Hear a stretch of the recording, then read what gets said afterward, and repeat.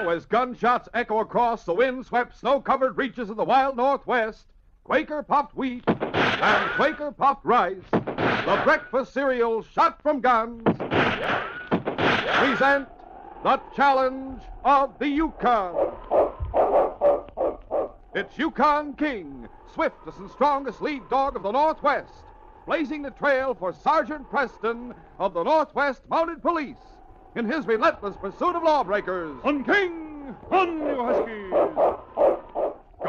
Gold discovered in the Yukon. A stampede to the Klondike in the wild race for riches. Back to the days of the gold rush. With Quaker puffed wheat and Quaker puffed rice, bringing you the adventures of Sergeant Preston and his wonder dog, Yukon King, as they meet the challenge of the Yukon.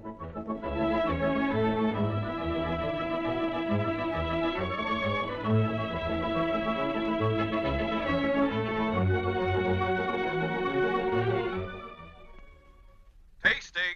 1, 2, 3. Tasting. Tasting is the test. Pour out a heaping bowlful of delicious, crisp Quaker puffed wheat or Quaker puffed rice. Top it with milk or cream and fruit. Your mouth waters at the sight.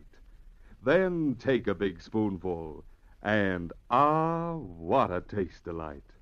Those crisp, king-size kernels of Quaker puffed wheat or rice are so deliciously tender, so nut-like in flavor, you want more and more. Taste them tomorrow morning for sure. Crisp, fresh Quaker puffed wheat and Quaker puffed rice. Shot from guns.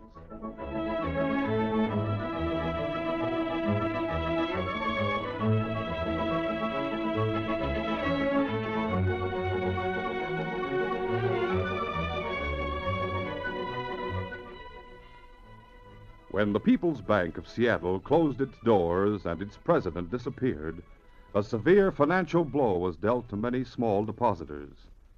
Among them were young Bob Warren and his wife Connie. It was with bitterness that they read reports of the bank's failure in their local newspaper. Every cent we have in the world's gone, Connie. We're wiped out. And that's not the half of it. What do you mean, not the half of it, Bob? My boss had his money in Jim Bledsoe's bank. He's wiped out, too. Right out of business. You mean you're out of a job? Yes. Shop closed this afternoon. I don't know what we'll do now. We'll get along, Bob, somehow. I'd like to get my hands on Jim Bledsoe, dirty thief and But, crook. Bob, it says in the newspaper that he didn't steal the money. The run was started on his bank when one of his depositors got mad at him and withdrew money. Then started a dirty rumor. The newspaper's just trying to cover up for the crook. Oh, I don't believe that. The newspaper wouldn't protect a crooked banker. Then why's Jim Bledsoe disappeared? I don't know. But he must have a reason. Sure he has. He's a crook, and he knew he'd be arrested if he stayed in Seattle. Somehow, Bob, I just don't believe that. Suit yourself, Connie. But if I ever get my hands on him... If Mr. Bledsoe's crooked, the law will get him eventually. Well, I gotta get a job. Might as well start looking right now. Do you have any prospects? Not much. Just this ad I tore out of the paper. What is it? It says, wanted, young man familiar with care and repair of mining tools and equipment. Good pay, but must leave city. Bob, that's right in your line. Where do you apply for the job? There's no address, just a box number. I'll have to write a letter of application. Well, you do it right now. Don't waste Bob time. wrote a letter and got the job that meant he must leave the city. A few weeks later, he and his wife were at a mining camp far up the Pelican River in the Yukon Territory. One morning, soon after breakfast, Bob returned unexpectedly to their cabin. Bob, did you forget something? No, just got some news. Oh, is it good or bad? Depends on how you look at it. They're closing the mine for the winter. Closing it? And we're out of a job again. And we practically just got here. Wait, listen, Connie. They got to have someone stay in camp and keep the engines in order and look after things. Yes. The boss says I can have the job if I want it. What did you tell him? Well, I'd have to talk it over with you. Of course we'll stay. Now, wait a minute, Connie. Better think it over first. It's going to be mighty lonesome for you. Nonsense. After all, I'll have you. All right. If you're sure you won't be unhappy. I think it'll be exciting. Why, we'll have plenty of supplies and we'll get paid for staying. Yeah, but what if one of us gets sick or is hurt and needs a doctor? What then? I hadn't thought of that. Nearest doctor's in Deerfield, 20 miles or more from here. Bob, nothing will happen. Let's stay. All right, Connie. I'll tell the boss we'll take the job. Good. A few days later, Sergeant Preston and the great dog Yukon King arrived at the town of Deerfield. After checking in at the local hotel, the Mountie, still attired in his fur parka which concealed the red tunic, entered the cafe to be greeted by the proprietor, Joe Hicks. Sergeant Preston and King. How are you, Joe? I couldn't be better, Sergeant, and I'm mighty glad to see two old friends. Oh, thanks. But you might prove it with a cup of that fine coffee you make. You bet I will. Sit down at that table. I'll be back with it in a minute. Thanks, Joe. Come on, King.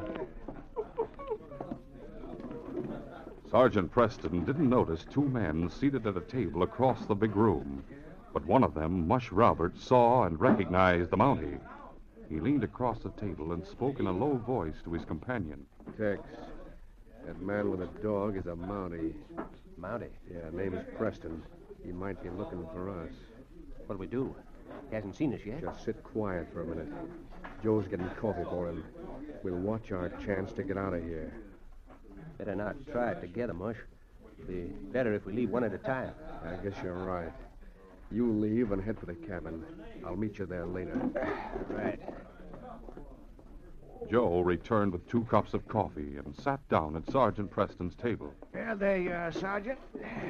Brings you to Deerfield, Sergeant. I'm to meet a man here. A fellow named Bledsoe. Bledsoe? Don't believe I've ever heard of him. Oh? Here's a picture of him. Hey, I know him. You do? Sure. Only around here he's known as Sundown Jim. He's one of the luckiest chachacos that ever hit the Yukon. Struck it rich about a month ago. Run into a gold pocket as big as the moon. What's his real name, you say? Bledsoe. Jim Bledsoe. Used to be a banker in Seattle. Oh, yes. Now I remember. His bank went broke and ruined hundreds. That's right. Why'd he send for you? Pardon me a moment, Joe. What's the matter, Sergeant? Where you going? That man heading for the door, I want him. As Tex Barber reached the door, Sergeant Preston gripped his arm. Not so fast, Tex. Hey, Don't try to pull a gun. A Mountie. Yes. You're under arrest in the name of the Queen. What'd he do, Sergeant? He's wanted for robbery and murder.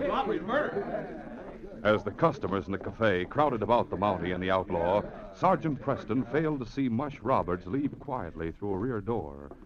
When he had disarmed his prisoner, Sergeant Preston asked, You stopping at the tavern, Tex? No, I have a cabin on the edge of town. My gear is there. Well, get it. I want to examine your pack. Want me to go along with you, Sergeant? That won't be necessary, Joe. I'll have King with me. Come on, King. Let's go, fella. Sergeant Preston and his prisoner, with King at their heels, pushed their way through the crowd and into the night. Tex Barber, who had seen his friend Mush Roberts leave the cafe ahead of them, set a slow pace, but made no resistance. Presently, he turned off the deserted street and approached a darkened cabin. There's the cabin, Monty. You had keys when I searched you. You need one to open it? No, it's not locked. I'll open the door. Go ahead. Sergeant Preston didn't suspect that Mush Roberts had slipped through a rear door of the cafe and hurried to the cabin, where he was waiting behind the door with his gun raised like a club. All right, you first, Tex. Come on, King. King sensed something wrong and tried to give a warning. What's the matter, fella? You got him. Look out for the dog. Get away. Shoot him, Mush. Shoot him. No, it'll rouse the whole town. Get out, quick. Get out. Mush Roberts and Tex Barber fought their way to the door and slammed it behind them. Why didn't you shoot him, Mush? Might have torn my arm off. Oh, a shot would have brought the whole town down on our ears. That dog went for me, too. What do we do about the Mountie? I hit him pretty hard. He won't come to for a long time. And by then, Yeah? might be frozen to death. There's no fire in the cabin. That's right. Let's get out of here. We got no blankets or gear, no grub. We won't last a day in this weather. I know where we can get everything we need. Where? At the mining camp 20 miles south of here. It closed down a few days ago. Come on, Tex. Well, the camp will be under some kind of guard. Don't let that bother you. We'll take care of the guard.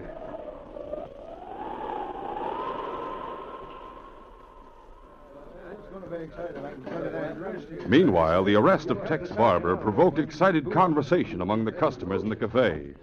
Finally, one of the waiters asked the proprietor, Joe, what happened to the fellow with him? With who? With Tex Barber. What are you talking about? When Barber came in, he was with another fella. A big hombre with a scar on his nose.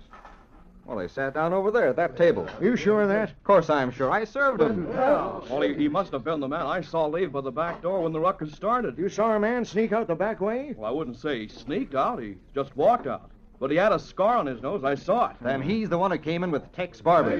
Why didn't you tell Sergeant Preston about it? I just happen to remember it now. So did I. Oh, we can tell the sergeant when he gets back. Well, I'm not waiting until he gets back. Where's my pipe? What are you going to do, Joe? Well, I heard Tex Barber tell Preston that he was living in the cabin on the edge of town. Must be the one that had the for rent sign on it last week. I'm heading down that way. I'll go with you, Joe. Me too. Someone get the doctor. He may be needed. I hope we don't get there too late to prevent murder. Come on, boys. We'll continue our adventure in just a moment.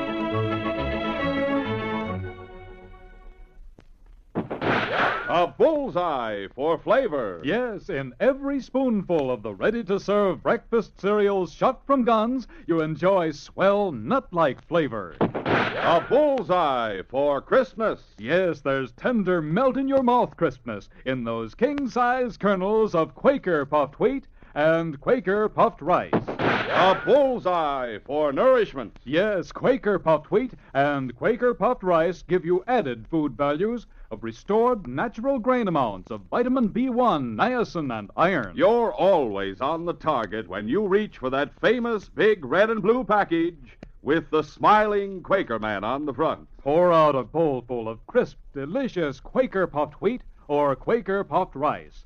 Add milk or cream, top with your favorite fruit. Man, oh man, these giant, flavor-rich premium grains are exploded up to 8 times normal size to make 'em crisp and tender. They're shot from guns to make 'em bigger and better tasting. Shot through and through with nut-like flavor, too. Buy both delicious kinds. For variety, eat Quaker puffed wheat one time, Quaker puffed rice the next. Just remember, they're never sold in bags or bulk. You can't miss with Quaker puffed wheat and Quaker puffed rice. The famous cereals shot from guns.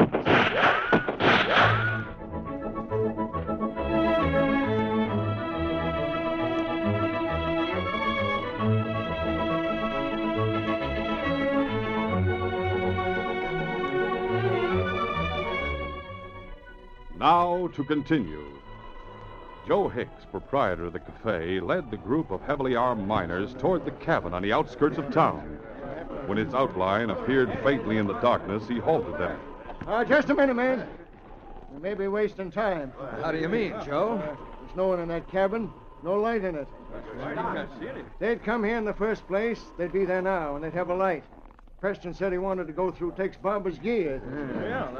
Say, there's another vacant cabin on the other side of town. Maybe that's the one they went to. Well, then we'd better turn back. No use wasting time here. Hey, listen. A dog's barking in that cabin. It must be King. Come on, man. I'll go in first. You men keep me covered. Okay, right behind you. Them crooks will know better than to try to shoot their way out now. Go on, Joe. It's King, all right. Easy, King, easy. We're here to help you. Where's Sergeant Preston? I'll strike the light. There. Can you see now, Joe? Yeah. Hey, here he is. Let the doctor look at him, Joe. And he's been shot or slugged. Can't make out which. Someone light the lamp, eh? I'll light it. Now, boys, move back, will you? Just give me a little room. There. Here's the lantern. Well, hold it close. Is he dead, Doc? No, he's alive. But he's unconscious. Easy now, King. Your boss is going to be all right. Now help me, fellas, huh? Okay. Right, Doc. We'll take him back to the cafe. Careful now, easy. The following morning, Connie Warren was cooking breakfast when her young husband came in. What have you been doing, Bob? Building a head of steam on the donkey engine. Whew, it's cold outside. Why are you firing up the engine? I thought it had been drained for the winter. Oh, we're going to run short of firewood. There's a pile of it down at the end of the donkey tracks. Use the engine to haul it up here. That's a good idea. It'll save you have to cut down trees and split it into wood. Now sit down. Breakfast is ready. Swell, honey. Sure am hungry. Bob Warren hurried through his breakfast and left Connie to clear the table and do the dishes. A few moments after he had walked out of the cabin, she was startled by a heavy explosion. Bob! Bob! Oh, Bob! From the door of the cabin, she could see what had happened. The boiler of the donkey engine was split wide open and live steam foamed out. Then she saw her husband lying helpless in the snow. Bob! Oh, Bob! Speak to me, Bob! Safety valve. Froze. Blew up. You're hurt. Hurt bad. Oh, Bob, I've got to get you to the cabin. Bob Warren sank into unconsciousness as his wife struggled to lift him. He was a dead weight. She couldn't budge him, and she became frantic. And then, in the distance, she heard... A dog team. Someone's coming. Oh, thank goodness. A few moments later, a team of huskies raced to a stop beside her. From the huge cap of a fur parka, she saw the face of a middle-aged man, a large man. Hurry! Oh, hurry! He surveyed the situation for a fleeting second, and then tied his team to a nearby tree. His dogs curled up in the snow, and the man turned to Connie. I was on my way to Deerfield when I heard the explosion. We've got to get him to the cabin. I tried, but I couldn't budge him. You go get the bed ready for him. Get water on the stove, and I'll bring him in. All right. The stranger carried Bob Warren into the cabin and placed him in bed, and then began a careful examination of his injuries. How badly is he hurt? Arm's broken. He's scalded from the steam. We've got to get him to a doctor.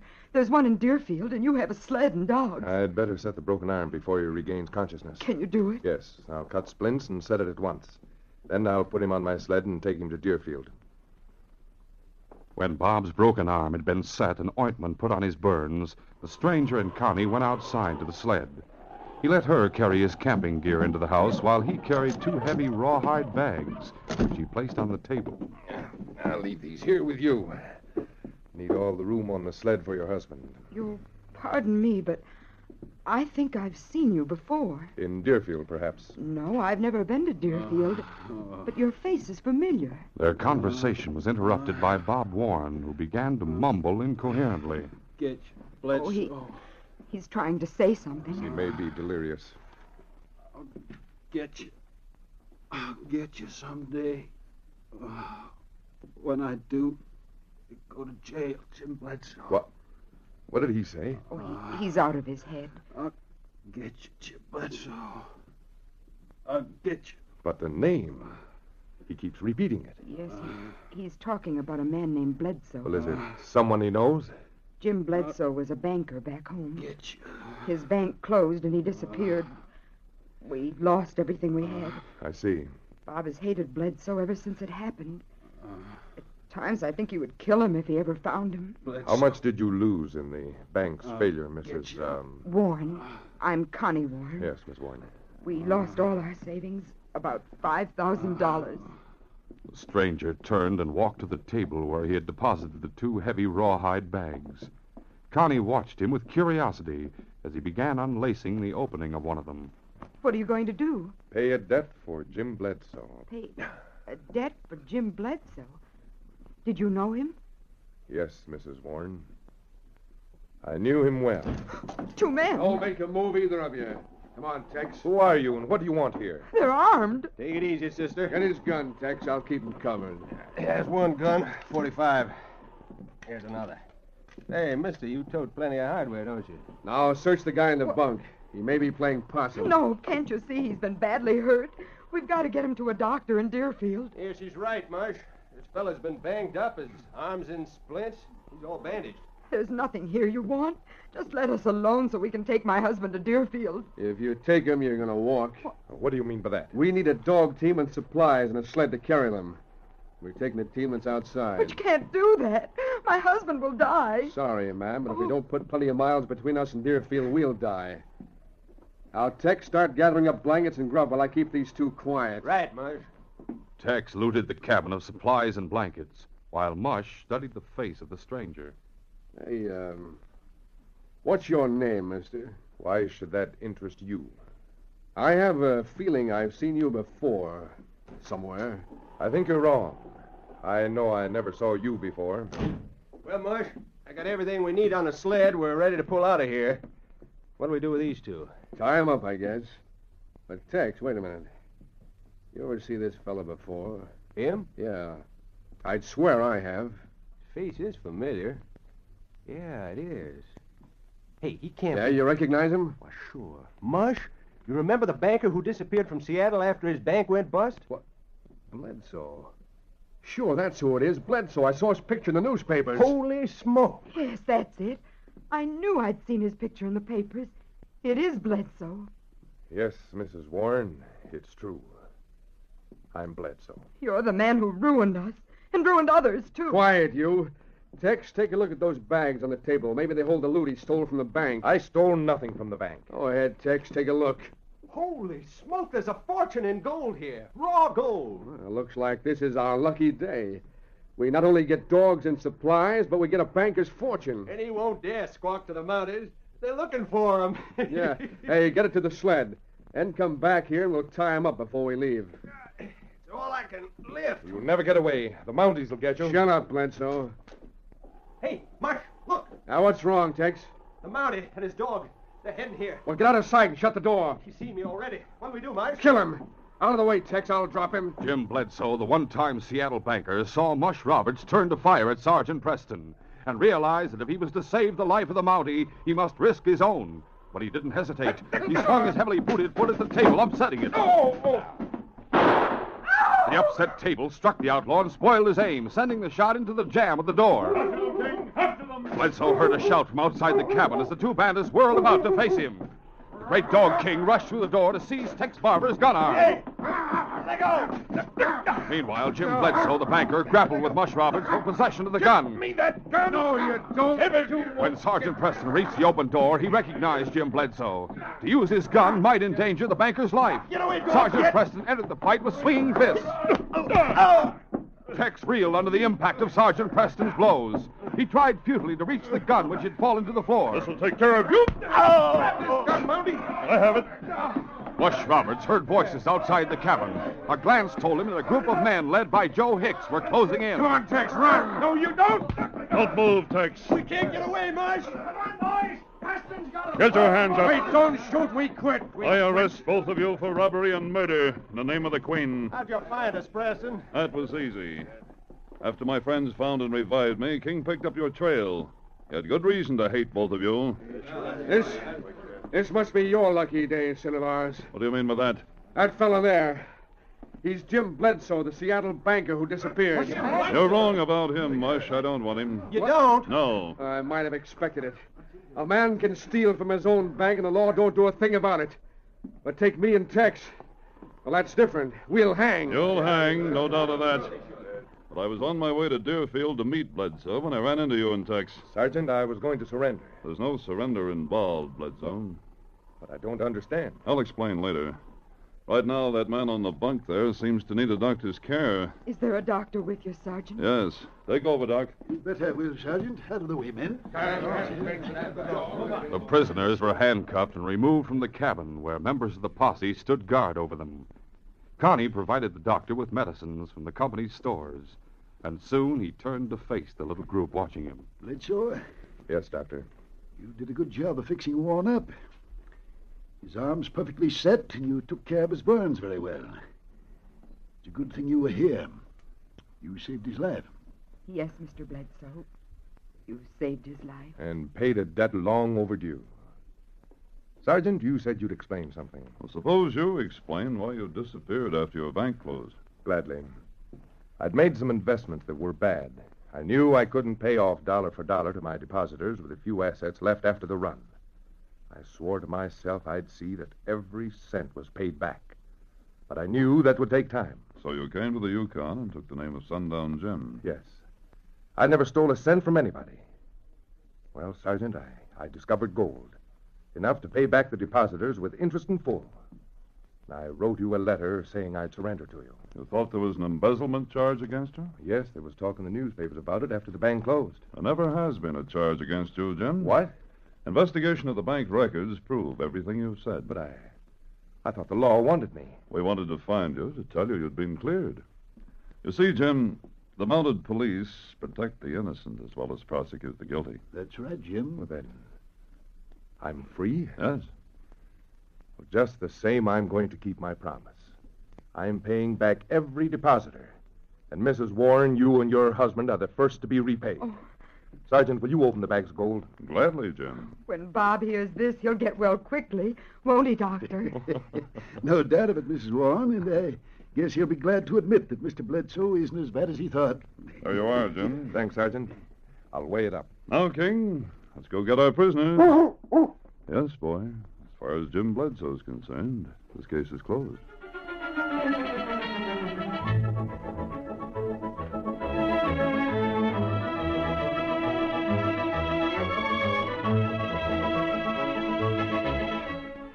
In just a moment, Sergeant Preston will give you a preview of Friday's adventure.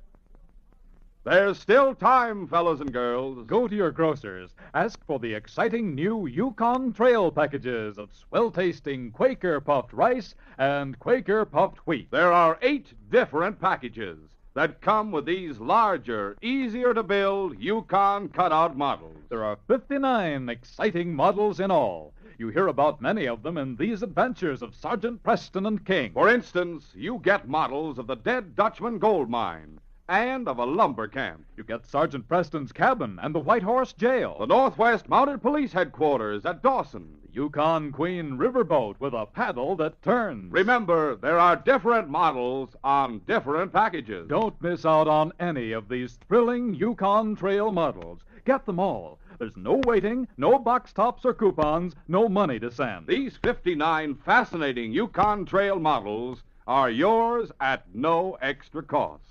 But remember, you get them only on packages of Quaker puffed wheat and Quaker puffed rice, the original crisp, fresh, shot-from-gun cereal that is never sold in bags or bulk. You'll want the complete set of 8 Yukon Trail packages. They're at your grocer's now.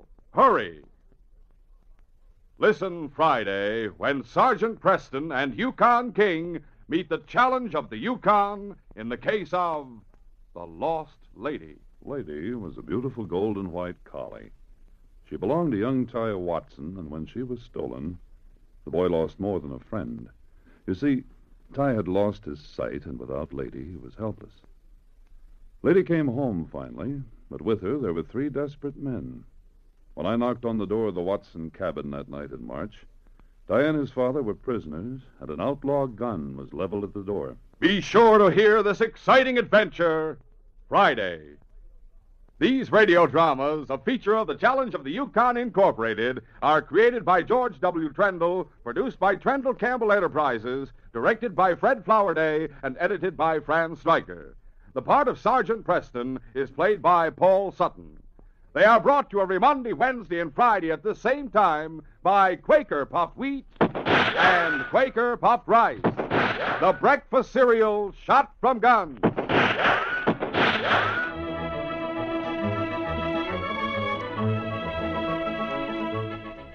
Remember, for delicious hot breakfast, enjoy Quaker Oats.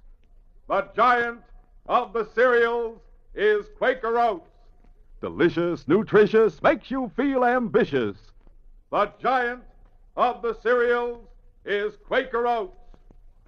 And here's why Quaker Oats is called the giant of the cereals. There's more growth, more endurance in oatmeal than any other whole grain cereal. So make your hot breakfast nourishing Quaker Oats. Quaker and Mother's Oats are the same.